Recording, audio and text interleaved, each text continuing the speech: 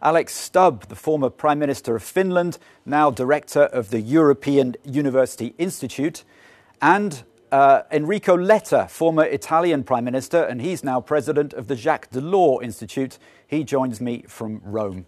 Thanks very much for both of you for coming on to Euronews now. I want to ask you briefly the same question, so a quick response from both of you. We've now got this recovery package, which Ursula von der Leyen is dubbing the recovery plan Next Generation EU. The number of euros involved is mind-boggling, 2 trillion euros. Is it going to be enough for European countries? And is this the boost that the EU needs? Alex Stubb, first of all. I actually think it's an excellent package. It's very balanced. It's quite ambitious as well. And if we look at the early reactions of the member states, I actually think they're quite positive. Whether this will be enough at the end of the day, no one knows. But I think this is as ambitious as the European Union can get. And I think it's a great job by the European Commission. Enrico Letta, a quick reaction from you to what was said yesterday. I share what Alex just said. I think it's important because it is a way also to link this recovery package to the main missions of the European Commission, the Green New Deal, digitalization, innovation. And I think also it's very important because it's a demonstration of solidarity within the European Union without transfer. It's a solidarity, but for a sort of working process for the future. Now, we've heard much about potential resistance from the so-called famous Frugal Four countries.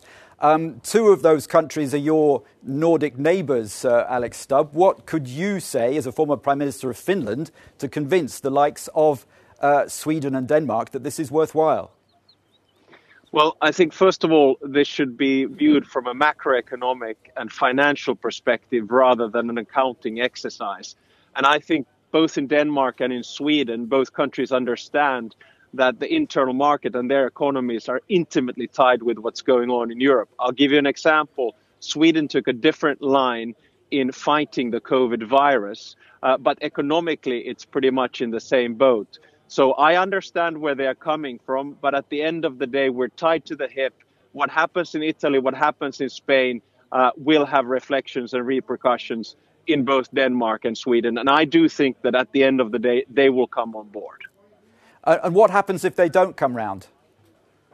I think they will come around because usually the way in which the European Union works is that you have 3 phases. Phase number 1 is a crisis. Phase number 2 is chaos. And phase number 3 is a suboptimal solution. So what you hear in the beginning is a very defensive stance from the Frugal Four, which is understandable. Then they will tweak and change the proposal a little bit, and then everyone can come out as having a successful negotiation deal. So they will come aboard. I'm absolutely sure about that. Enrico Letta, are you as confident as Alex Stubb that the Frugal Four will come on board over this? I think they will be on board. The only problem is if it is necessary to have some sort of opting out or something like that, maybe for the Netherlands, because it seems that their position, because of their parliament, is so rigid. But I have to say that what is very important today is a big message of trust, of confidence to the rest of the world, but also, first of all, for the European citizens, because recovery is not only a problem of supply chain, it's also a problem of demand. So it is necessary to show trust, confidence, and to be able to work in a cohesive way. You've written this week about the struggles that the EU has faced in recent years with the Eurozone crisis, the migration crisis. The pandemic really has further illustrated the EU's weakness. Isn't really this big recovery package just a fig leaf to cover up the EU's wider problems that are still there? There are many problems, but this crisis was the 3rd one in a row in a decade, and it was absolutely necessary to have a different reaction rather than the 2 previous crises, the financial crisis and the refugee crisis. And I think this decision, yesterday's decision, is at the level of the whatever it takes that Mario Draghi took as main change in the monetary policy 8 years ago. It is a turning point. Now, it is very important to be very good in the implementation.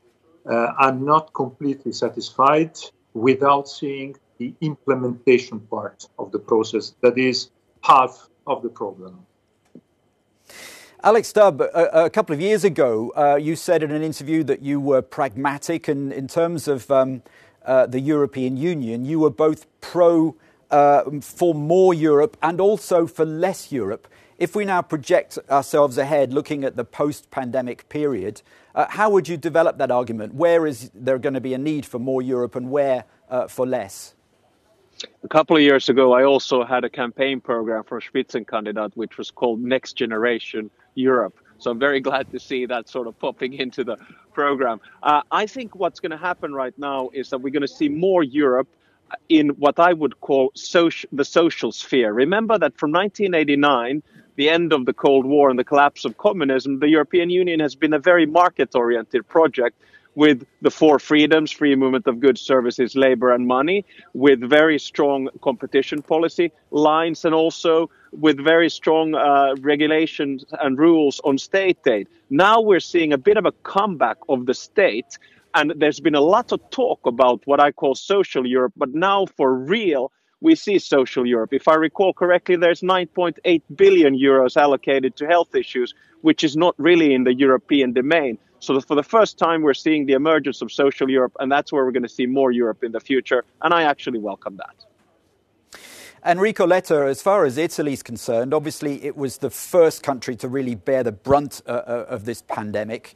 It's hopefully going to benefit a lot from this recovery package. But in the longer term, despite what it's going to receive, isn't it really still up to Rome to get itself in order on the economic front, where there have been severe difficulties in recent years? Yeah, it's absolutely necessary to be able to use all this money in the correct way, in the perfect way, but also it is very important to keep public finances in order. Italy is able to manage his debt, but this crisis will increase the debt not only for Italy, but also for the rest of the European countries. So I think it is very important also to have the way to keep finance in order, to use this money to boost growth, to boost digitalization, to have the possibility to help the country to be more modern. So I think it's a great opportunity for Italy, for the Italian leadership, for the Italian entrepreneurs to be more modern, to get the future in a better way. Enrico Letta from Italy, Alexander Stubb from Finland, both former prime ministers of your respective countries. Thanks very much for joining us on Euronews Now.